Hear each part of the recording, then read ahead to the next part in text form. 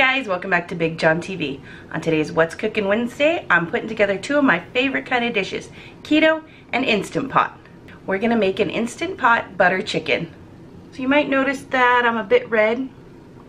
Yesterday we were at the California Hot Sauce Expo. It was hot food, hot sauces, and it was pretty hot and sunny out in that parking lot. So I'm a bit red. And you can tell I had sunglasses on. Did you guys see me eating hot peppers? That was on our Facebook and Instagram. Check it out if you haven't already. I can't believe I did that. So this dish is not going to be as hot as the peppers I ate. It's got a nice mild spice of some jalapenos. Just a few ingredients, really simple. So come on, let's put it together. Alright, we're going to start by marinating our chicken. We're going to put together a quick marinade here with some yogurt. This is plain yogurt, 1 cup. Alright, to our yogurt we're going to add 1 tablespoon of garam masala. This has kind of an allspice smell to me. There's sweet and savory in there. It smells great. Next we'll add 2 tablespoons of turmeric.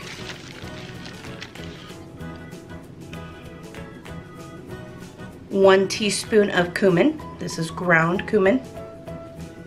We'll add 1 tablespoon of lemon juice. I'm going to add about a half a teaspoon of sea salt. And we'll stir this together. Alright, this already smells fabulous. Let's get this on top of some chicken. Okay, I've got about 2 pounds of chicken thighs, boneless, skinless, diced into 1-inch pieces. And to this we're going to add our yogurt mix. And we want to coat all the chicken. Alright, that looks well coated. This is going to go in the fridge for at least an hour. It can be done as early as overnight. Into the fridge it goes. Okay, we've got our Instant Pot set to saute.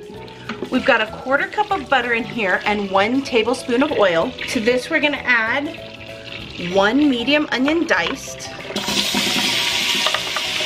I'm going to let that soften up. Now in place of the butter you can actually use ghee, but I didn't have any ghee, which if you didn't know is clarified butter. Regular butter is an absolutely fine substitute as well. Alright, once those are softened up a bit, we're going to add some ginger. Fresh ginger looks like this. This one had a nice little arm. We're going to add 1 inch, so we took the arm off and we grated it down into this. And that goes straight in there. Oh, this smells so good. Next we've got 3 cloves of garlic that's been through a garlic press so it's nice and fine. Next we're going to add in a 1/4 teaspoon of cinnamon and 2 teaspoons of cumin.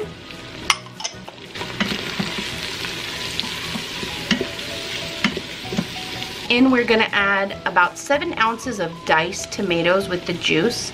I've actually done diced tomatoes with jalapenos for this one. Add just a little bit of a kick. Next we'll add in half a cup of chicken stock. Alright, and last we'll add in our chicken.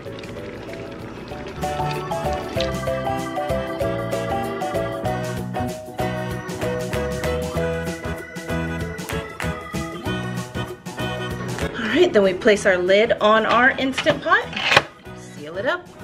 Alright, we're going to cancel saute, turn it on to pressure cook, and we want 5 minutes at high pressure, and then we will natural release for 10 minutes. Here we go. Okay, our timer just went off.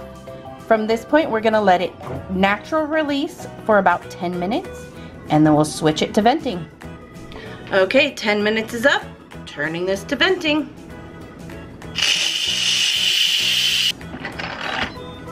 Alright. Woo, steaminess. Oh, that smells really good. We are going to finish this off with about 3/4 of a cup of heavy whipping cream. Alright, this looks great, but it's a little bit thinner than I'd like it to be. So to thicken it up and keep it keto, I'm going to add 2 tablespoons of almond flour and let it saute for just a minute. Alright, I'm going to eat mine over some steamed cauliflower, but you could also have this over regular rice, which is probably how the kids will eat it. That looks fabulous. Let's give it a taste. All right. Time to eat. So John's here. Yeah. This smells delicious. I could smell it walking up the driveway outside. Actually, I'm gonna get a fork too. So this is butter chicken. Okay. And this is my plate, so it's got cauliflower. Because it's keto. So the butter chicken naturally or traditionally is a very keto-friendly dish.